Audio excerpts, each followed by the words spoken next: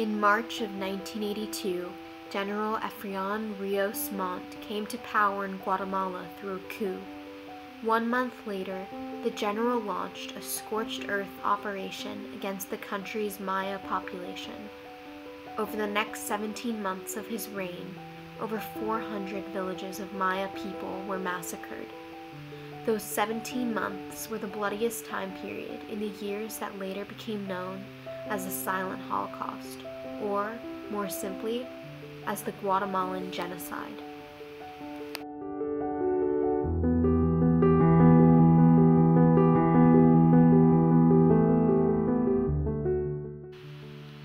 Genocide is the deliberate killing of a large number of people with intent to destroy, in whole or in part, a national, ethnic, racial, or religious group.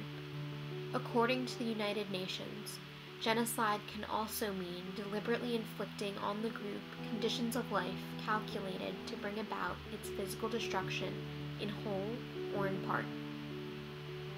Why do genocides occur? Genocides are typically a result of scapegoating. One particular group is targeted and viewed as a common enemy or problem. Perpetrators of genocide participate in acts of genocide because they believe they are right in doing so. They believe that committing these horrific acts will better themselves or their cause in some capacity. In the case of Guatemala, the genocide began during the long-lasting civil war, which had been raging since the 1960s. In 1980, the government instituted Operation Sophia, which sought to undermine the anti-government movement by terrorizing or killing civilians that were accused or suspected of supporting the insurgents. The people they terrorized was a specifically targeted group, the Maya. Why were the Maya targeted? Genocide is almost always committed against a minority group or a particularly vulnerable group.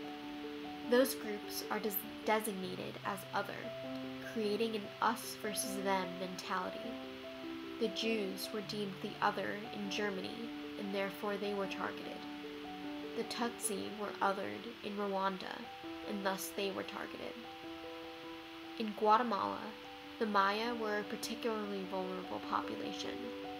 Although they were, in fact, the majority of Guatemala's population, they were an underprivileged group. This was a deep-seated issue dating back to the 16th century. When Spanish explorers conquered Guatemala, the Maya became slaves in their own land. In the time period after they were conquered, the Mayans began participating in protests against their oppressive government, demanding equality and inclusion. The Maya's long history as the repressed group meant that they became the other to the Guatemalan government, and a brutal genocide began in 1980. In the 3 years from 1980 to 1983, the Guatemalan army destroyed 626 Mayan villages, slaughtered over 200,000 Maya, and displaced between 500,000 and 1.5 million Maya. Additionally, the government instilled a scorched earth policy. They burned Mayan buildings and crops and killed livestock.